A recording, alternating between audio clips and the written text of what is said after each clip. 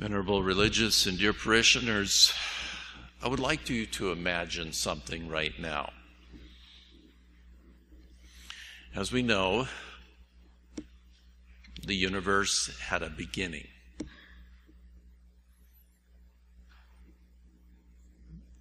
There was a time, if we can put it this way, that nothing existed except for God. And it's a little bit difficult to do because time began when creation began. So it's a little bit difficult to say, imagine what it was like before time began. But that's what we're trying to do. Nothing existed. None of the millions of galaxies, nothing material existed. This was even before the angels were created. Nothing existed except for the Father, the Son, and the Holy Ghost. So imagine that. Nothing existing except for Almighty God. And this is one of course, the greatest mysteries of our Catholic faith, that there are three persons and yet only one God. I find it interesting that today we have you might say, the shortest epistle and gospel of the year. And yet we're reflecting upon the greatest thing of all, the infinitude or the infinity of God. That He always was, always is, and always will be. As a matter of fact, we can't even really use the word was or will be because God lives in this eternal present. Very foreign to us because we only think in terms of time passing, succession of events, and yet in God there's no such thing because there's no change in God. So from all eternity, before anything was, the Father was eternally begetting the Son, and the Holy Ghost was proceeding from the Father and the Son. This is the mystery of the Holy Trinity. Out of God's goodness, He created us. He did not have to. This world does not have to be. There's no intrinsic reason why there absolutely has to be this earth or the billions of people that have inhabited it. Or as I said, any of the millions of galaxies, the planets, the stars. None of it has to exist. But God brought it into existence out of His goodness. And He created the material world for us to use, for us to enjoy, for us to reflect upon that it is a creature of God. We also reflect today that from all eternity, fatherhood has existed. In time, motherhood was made, and we know how wonderful that is. God wanted to have a mother too, and He created His mother. But that began in time. Fatherhood, and this is something especially for fathers to reflect upon, that fatherhood has existed eternally in God. What an awesome thing it is to be a human father or to be a spiritual father such as priests are, because it is a reflection of that infinite thing that's been going on, the Father begetting the Son. I know these are very deep thoughts, and no wonder St. Paul tells us in Romans, how the depth of the riches of the wisdom and the knowledge of God, how incomprehensible are His judgments and how unsearchable His ways. You start meditating on these great truths regarding the Holy Trinity. It can get overwhelming, and you just realize there's so much there. How can I ever comprehend it? Of course, we never can.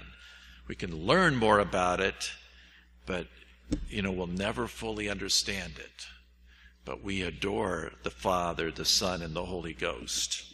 I wanted to share with you part of the Athanasian Creed, and this is one of the most magnificent expressions of belief in the Holy Trinity. It's, if not written by St. Athanasius, at least written in reference to him. And remember, he was one of the greatest champions of believing in the Holy Trinity. Remember, at his time, St. Athanasius lived at a time where the worst heresy was ravaging the church, Arianism. And Arius said, the Son is not God, nor would the Holy Ghost be God. An absolute denial of the Holy Trinity. And just hearing these words helps us to understand a little bit more this awesome doctrine of the three in one. Whoever wishes to be saved must above all keep the Catholic faith, for unless a person keeps his faith whole and entire, he will undoubtedly be lost forever. This is what the Catholic faith teaches. We worship one God in the Trinity and the Trinity in unity. We distinguish among the persons, but we do not divide the substance. For the Father is a distinct person, the Son is a distinct person, and the Holy Ghost is a distinct person. Still, the Father and the Son and the Holy Ghost have one divinity, equal glory, and co-eternal majesty. What the Father is, the Son is, and the Holy Ghost is. The Father is uncreated, the Son is uncreated, the Holy Ghost is uncreated. The Father is eternal, the Son is eternal, and the Holy Ghost is eternal. Yet nevertheless, there are not three eternal beings, but one eternal being. The Father is omnipotent, the Son is omnipotent, the Holy Ghost is omnipotent. Yet there are not three omnipotent beings, but one omnipotent being. Thus the Father is God, the Son is God, and the Holy Ghost is God. Yet there are not three gods, but one God. You could just take this Athanasian Creed and just meditate on it for hours and hours, just trying to understand a little bit more and just be inspired.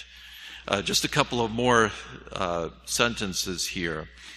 The Father is not made by anyone, nor created by anyone, nor generated by anyone. The Son is not made or created, but he is generated by the Father alone. The Holy Ghost is not made, nor created, nor generated, but proceeds from the Father and the Son. So there we have it. They're different in their relationship, but they are one as a being. Yes, a mystery. Not three gods, one God in three divine persons. So we must worship this as, you might say, the central and most original, you might say, of all dogmas, that the three in one. And remember, we profess our faith. We give honor and worship and adoration to the Trinity whenever we say that beautiful doxology, as it's called. Doxa means glory in Greek, so we call it the doxology. Glory be to the Father and to the Son and to the Holy Ghost, as it was in the beginning, is now, and ever shall be, world without end. Amen. We profess our faith. We worship. It's a true prayer. There's also another way that we so often honor and adore the Holy Trinity, in the name of the Father and of the Son and of the Holy Ghost. Amen. What's interesting is in the Eastern rites, they hold three fingers together when they do that. And they start in the name of the Father and of the Son, and then they go to the right shoulder first, and then to the left shoulder. And unfortunately, many of the Eastern rites have been in schism for centuries, but there are Eastern rites that have acknowledged the doctrine of the papacy. And it's, again, beautiful to see the richness of the Catholic experience, where in the Eastern rites, they do it with those three fingers together, and then they go from right to left, we go from left to right. But it is a true prayer.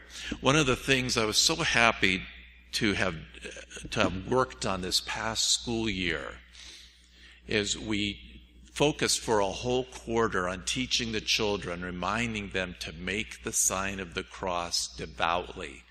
And they really responded well to that. And I could just see how carefully they made their signs of the cross. Obviously, it's something we have to keep working on, because out of habit we can get sloppy in our sign of the cross, but just don't let that happen. How can we be sloppy in our prayer, in our act of faith in the Holy Trinity? Remember to work on that relationship with all three persons. We think of prayer when in prayer we go to God, but also remember the Heavenly Father adopted us in baptism. The Son gave his life for our redemption, and the Holy Ghost lives in us as the sanctifier through his gifts and the grace that he bestows. Yes, all three persons work together, but still they are different in their relationship, and we should have that devotion, again, to each person individually. And sometimes we'll be inspired in our prayers to focus more on the Father. Other times we go to Jesus, our Redeemer. And then the one that probably gets forgotten is the Holy Ghost.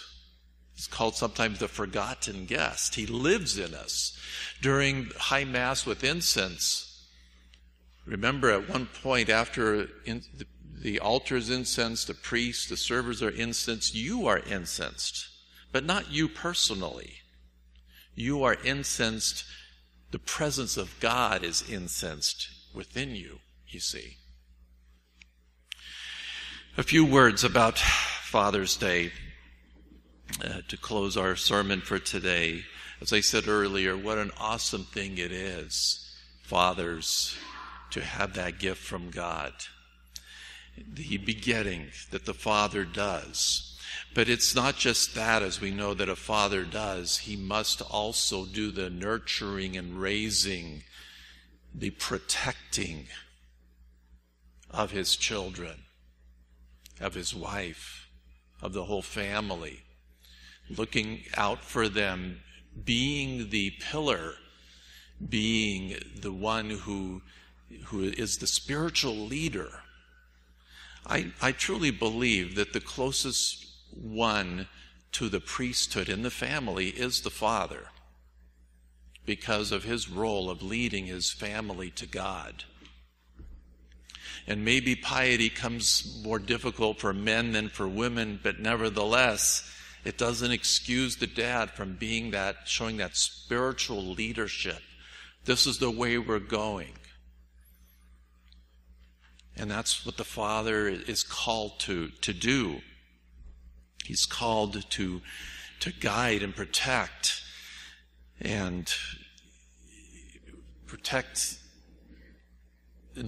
the virtue of his family. Again, we have so many multiplying dangers to purity in our society. It's gone beyond, the sins of the flesh have gone beyond natural sins. They've gone to unnatural sins, and now we're seeing the greatest perversion of all, the transgendering of people. I just read in one of the libraries here in Spokane, just this past week, that was a featured event. These people trying to be something that they're not, reading to children, and trying to normalize the perversion of what God has created. So it's going to be very difficult. But again, remember, the grace of God is always greater than any problem we could ever have. Men, you have to, and fathers, you have to be men of chastity, men of virtue, men of fidelity, total fidelity to your wives in the holy state of marriage. You can't give what you don't have, and to help preserve your children, your children's chastity, you have to be pure yourself. So by the grace of God, be that leader, be that uplift that God has destined you to be in your family. This doesn't take anything away from that most wonderful role of motherhood that God has given to mothers. We know how great that is, that God himself had a mother, the greatest human being of all, Mary. But fatherhood, what an awesome thing. So God bless you, fathers. We support you with our prayers in this most awesome role that you've been called to. And again, by the grace of God, which you often must reach out for, of course, in prayer, you will indeed achieve it. So happy Father's Day, a grace-filled day to you, dads. Our prayers are with you. In the name of the Father, and of the Son, and of the Holy Ghost. Amen.